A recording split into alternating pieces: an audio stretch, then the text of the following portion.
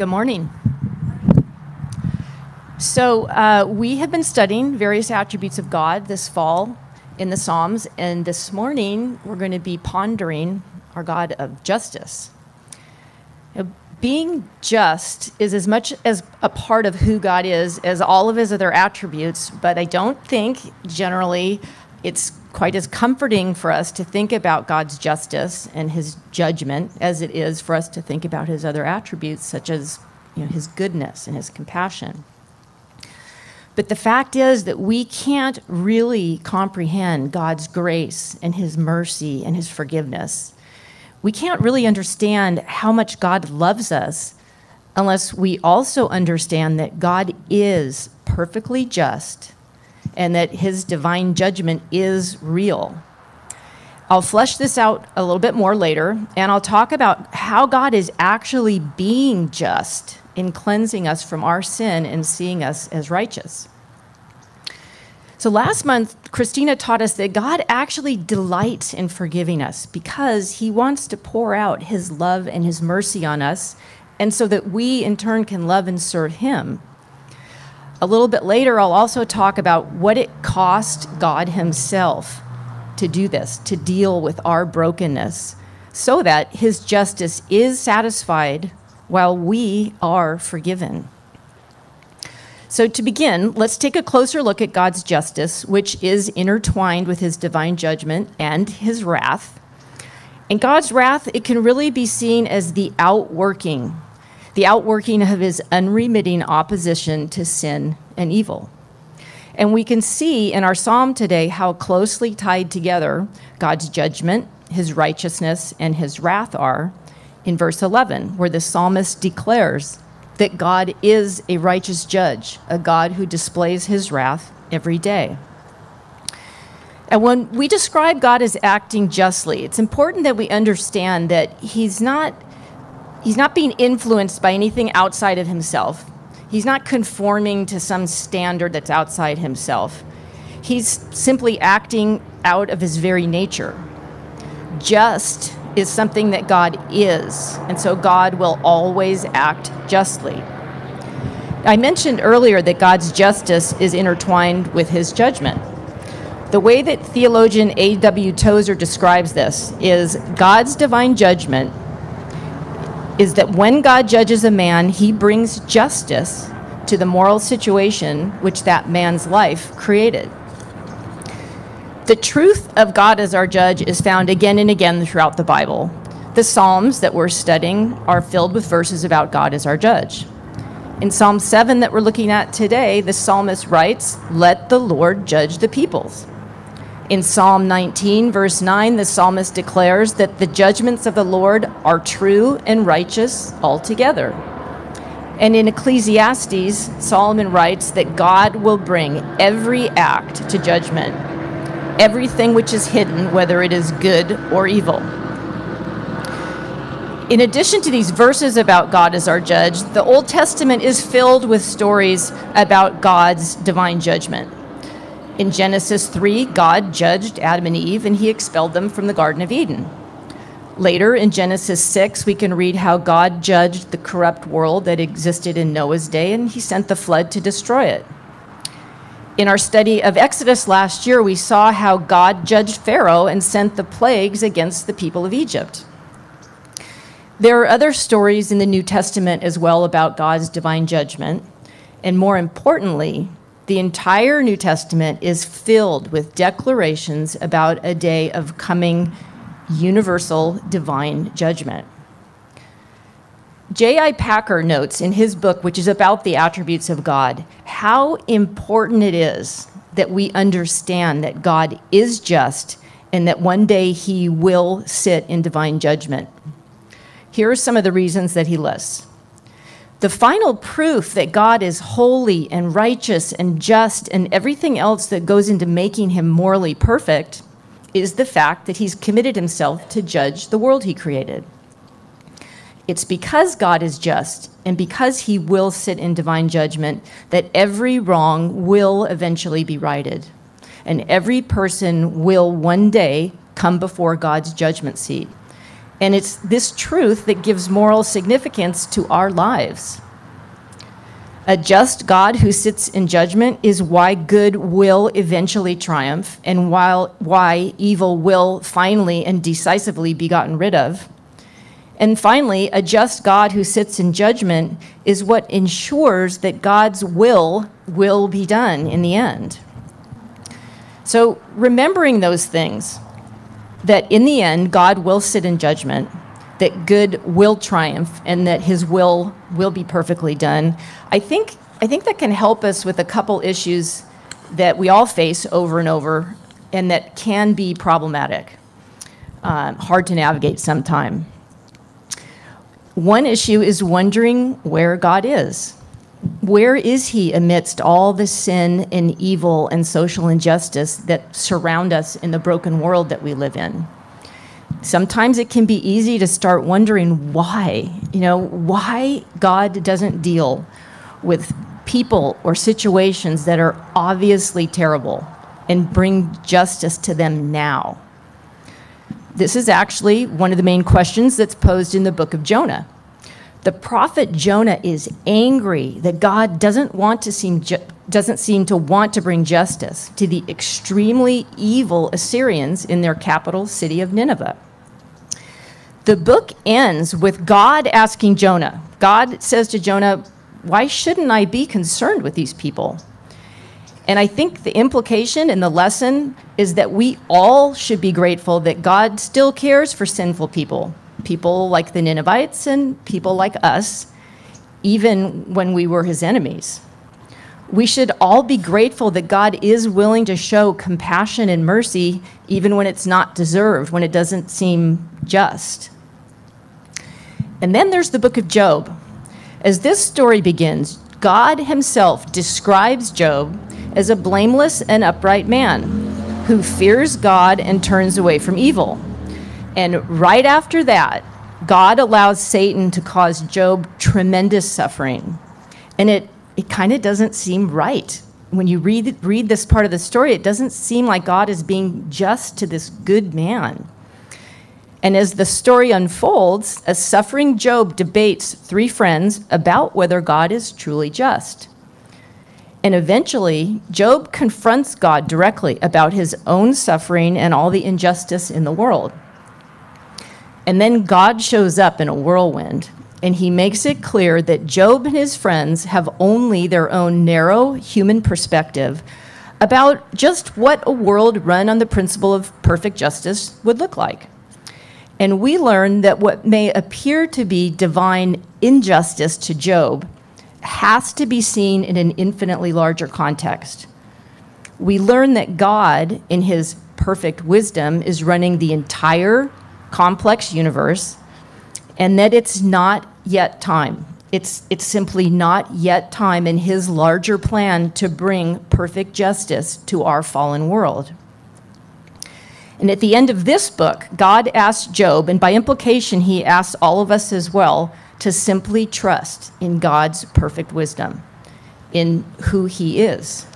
And really, that's why we're studying the attributes of God this fall, because the better we know God, the more we know him, the more we can trust in him, even if we're experiencing injustice ourselves or see it grow in the world around us. This simple and yet profound idea of simply trusting in God is what Job ultimately learned, and I think it can help us when we really can't understand why a just God is allowing evil and sin and social injustice to flourish all around us in our fallen world. It can help us when we feel like the psalmist when he cries out in verse 9 saying, "Lord, bring an end to the violence of the wicked. Make the righteous secure." So I think that's one issue. Another issue that I think can be problematic for us is that since we know that God is a God of justice, then what should our role be when we see or experience things ourselves that are unjust? And I think our response as believers has several parts. First, we ourselves are always called to live justly, no matter what everybody around us is doing. So, for example, we should always be honest when we're filling out our tax returns, even if we know that a lot of people aren't, and even if we know that that means that they ultimately pay less tax than they should, and maybe that means we pay more than we should. We're still called to live justly in that regard, in that instance. Second, if some injustice is being done to us, just like David in this psalm, we can take refuge in God. And remember that in the end, it's really only God's opinion of us that counts. And we can know that we can leave things in his hands and that eventually, in the end, justice will prevail. David takes this posture in the very first verse of Psalm 7, where he says, "Lord my God, I take refuge in you." And then third, we do live in a broken world. And that means that we're going to be continually confronted by individual situations and broad issues of social injustice. Acting justly ourselves includes being willing to take a stand against any injustice, even if that means it could cost us something. On this point, Dave Gunlock told me that in the Bible, God's justice is often described within the context of his care for the most vulnerable groups of people. People like widows, orphans, and the poor. People who most often experience injustice themselves because they're so easily taken advantage of. So acting justly ourselves also means that we should use our time and our resources on behalf of the people who are most vulnerable to injustice. But having just said that we need to act and speak out against injustice whenever we encounter it, when it comes to actually sitting in judgment on other people, even if we believe that they're acting unjustly, it's really important for us to remember that judgment and retribution belong to God. We can hate their sin, but it's not our job to judge the sinner. Here's what Tim Keller said in his commentary on this idea. He said in his commentary on Psalm 7, "Only God has the wisdom to know what people deserve, as well as the power and the right to give it to them." So anytime we're tempted to climb into the judge's seat, we need to remind ourselves that it's not our job to judge other people. That's God's job. And it's probably also a good idea for us to remind ourselves in those moments about everything that God has forgiven us for. I found this slide on Pinterest, and I think it does a good but humorous job of capturing this idea. Don't judge somebody just because they sin differently than you do. As believers, we should live with the posture of humility because of that, remembering that we too are broken sinners. And we can't possibly know everything there is to know about another person's situation or begin to comprehend what God's plans for that person are. But this staying out of the judge's seat, it's really hard to do because it goes against this funny thing in human nature, which is that we really want God to bring justice to the world at large and to everyone else, while at the same time, we need and we accept his mercy and his forgiveness for our own brokenness. David is actually a really good example of this. He wrote Psalm 7 that we're studying today during a time in his life when he was being unjustly pursued by King Saul. And so in this psalm, David asked God for justice. He asked him to bring judgment to his situation. But as we all know, later in his life, David has an adulterous affair with Bathsheba. And he even arranges for her husband Uriah to be sent to the front lines of a battle so that he'll probably be killed, which will free David up to marry Bathsheba, whom he's gotten pregnant. Then David writes Psalm 51, in which he asks God for something very different than his justice and his judgment on David's situation. In that psalm, David asks God for compassion and mercy and for God to literally blot out his transgressions. The fact of the matter is, if God judged each one of us simply based on our thoughts and our actions, we would all deserve nothing but condemnation and wrath.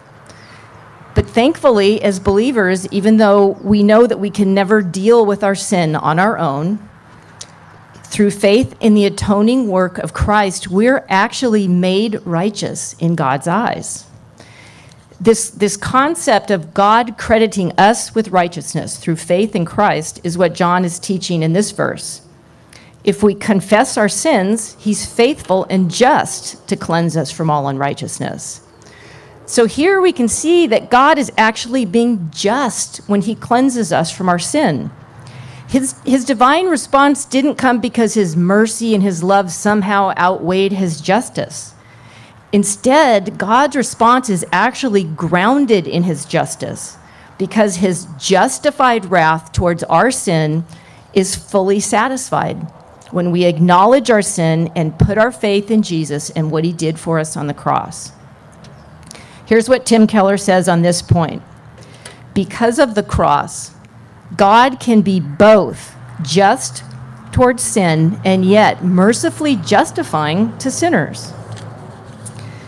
The sacrifice that Jesus made on the cross, it didn't change God. He never changes. He's always perfectly holy, perfectly righteous, and perfectly just. What the atoning death of Christ did change was our moral situation. As Tozer explains in his book, when God looks at an atoned for sinner, he doesn't see the same moral situation than he sees when he looks at someone who still loves their sin and who doesn't understand that they need a savior. When an unrepentant sinner turns their back on the grace of God that's offered to them through Christ and refuses to let themselves be saved, a perfectly just God will judge this person, and God's perfect justice condemns this unrepentant sinner to die.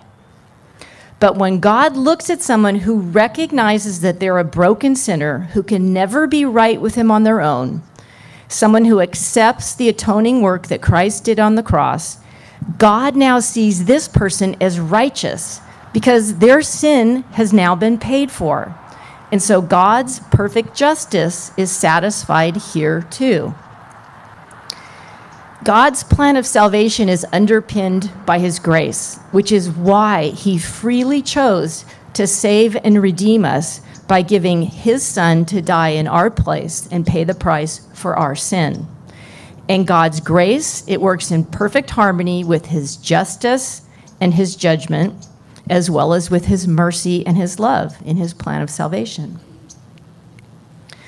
So this morning I've talked about God's justice and divine judgment and how a God who is perfectly just can also be perfectly loving and merciful and forgiving. But besides a better understanding of this theology, I mean, what's the application here for our lives? I mean, how do we take this particular knowledge about God and turn it into a deeper love for God? In his book on prayer, Tim Keller says that forgiving sin was the greatest problem that our just and holy God ever faced, because sins are similar to debts that have to be paid, and our sin was like this enormous debt that required an infinite payment, and the only way that God could forgive us was to bear the payment himself. The way Keller describes this is grace was God's response to the problem of his holiness and our brokenness, and that Jesus is the channel through which his grace flows down to us. Oops. Keller goes on to say that there are two key aspects of God's grace: the freeness of his forgiveness to us and its astounding cost to him. And Keller points out that if we don't really understand the freeness of our forgiveness to us, that could lead to continued feelings of guilt or shame for past sin instead of liberation from its power over us. So if there's something in your life that you're still struggling with, some sin from your past that you keep thinking, I don't know if God could really forgive me for this, I would encourage you to rest in knowing that you are forgiven 100% the moment that you acknowledged your sin and accepted the work that Jesus did for you on the cross. As Christina said a few weeks ago, the word forgive means to let go. You can let go of any shame or guilt from your past sin. God's forgiveness is complete. But Keller also notes that if we don't really understand the costliness of our forgiveness to God, that could lead to just superficial, shallow repentance and confession, and not to a real change of heart and a real desire to realign our lives with God. And this is just as important. I mean, I don't know about you guys, but there's been more times than I care to admit that I'm in the middle of doing something or saying something or thinking something that I know I shouldn't. And in the middle of it or right afterwards, I think to myself, well, God will forgive me. And he will. But that sort of cavalier attitude ignores the tremendous price that's attached to my forgiveness. Here it is. A cavalier attitude toward my own sin, it cheapens the unbelievable sacrifice that God made so he could forgive me. So this aspect of God's forgiveness is also really important to remember. So in closing, I would encourage all of us, either in our small groups this morning or at home for those of you who are listening remotely, to really think about how a perfectly holy, just, and righteous God found a way to forgive your sins so he could shower you with his love and his mercy. Really think about how the freeness that was the forgiveness that was so freely given to you was so costly to God himself. And as you think this truth out with your mind, the goal is to think it into your heart so that you come to know God better and to trust him more. So instead of closing in prayer this morning, I'm going to put up a few verses from Psalm 103 for you to ponder that encompass these ideas, and then Stephanie will come up. He does not treat us as our sins deserve, or repay us according to our iniquities. For as high as the heavens are above the earth, so great is his love for those who fear him. As far as the east is from the west, so far has he removed our transgressions from us.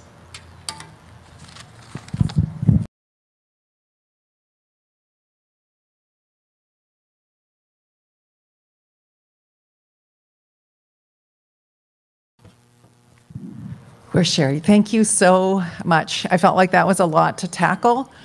For me, as a kid growing up, God as judge was scary to me, but for Jesus.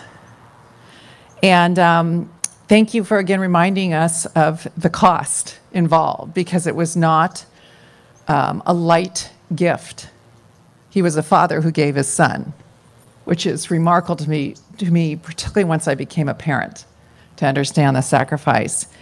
And it's interesting thinking about justice, because that's such a politically charged word right now, depending on what it's attached to. And I think we need to take a page or two, or all of it from the Bible, to realize that we're not called to judge. We are not called to exact justice on other people, because with that often comes vitriol and pride and anger and hate. And we're seeing that a lot in our news these days. And so I loved that in Micah, that we're not only called to act justly, which, as you said, is to be fair and equitable and right and righteous, but we're also called to love mercy, show compassion, and to walk humbly with the Lord. And I really think we're called to that posture right now, because only then will we have true reconciliation. So thank you again, Sherry, just for all your time and all your clarity on this. As far as announcements go, we have Operation Christmas Child is due back November 15th. So if you can remember, bring your box, pack it up, and there's a table inside, or Diane, I'm sure, will handle it for you. Also, we have kind of a neat thing coming up. A group of ladies at Grace have put together a one-day guided silent retreat.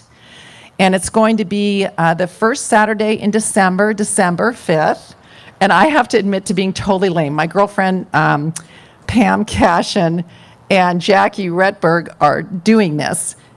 And I said, the first Saturday in December, I need to get my life organized and, be shopping for Christmas gifts. And I love Pam. She goes, Steph, how about setting your heart for the Advent season? Wow, what a novel concept. Shows you how lame I am. Anyway, so I'll be there. It's going to be December 5th, 9 a.m. to 3 p.m. It's going to actually be at Jackie's house. And they're limited because of social distancing. So there will be 25 ladies who are welcome to come.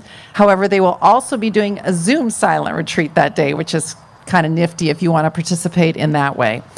Anyways, if you are interested, go to the Ladies of Grace page and you can sign up there. And if you have any questions, either ask me or if you know Jackie or Pam, ask them. This is not under Christina's purview, so I'm kind of give her a break. And then also, oh, no, that's it. Lastly, just have a great time in your small groups. Okay, wonderful week.